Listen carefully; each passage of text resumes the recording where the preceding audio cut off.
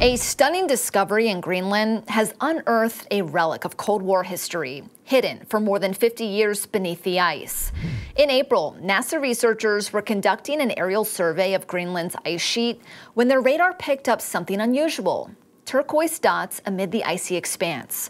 These dots turned out to be remnants of Camp Century, a Cold War military project.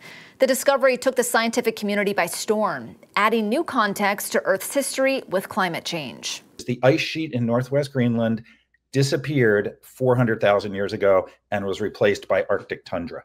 And that is a fairly radical thing because it implies at least 1.5 meters of sea level rise 400,000 years ago. Built by the U.S. Army in 1959, Camp Century was no ordinary military base. It was part research station, part nuclear-powered operation, hidden within a 2-mile network of tunnels carved deep into the Arctic ice.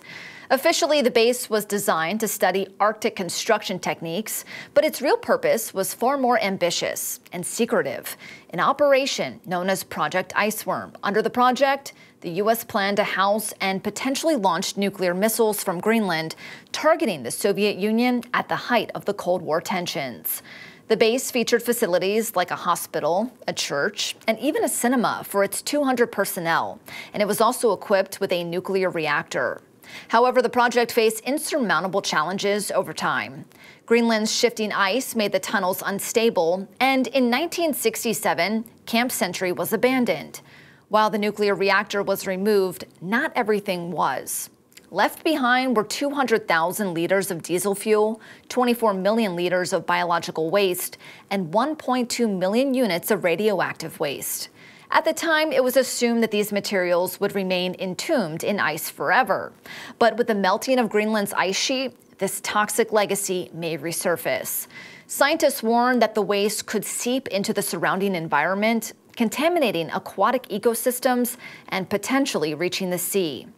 Alex Gardner, a cryospheric scientist at NASA's Jet Propulsion Laboratory, says it is impossible to know how the ice sheets will respond to rapidly warming oceans and atmosphere, greatly limiting our ability to project rates of sea level rise. NASA says further research is critical, not just to monitor this site, but to better understand how melting ice sheets will shape our planet in the years to come.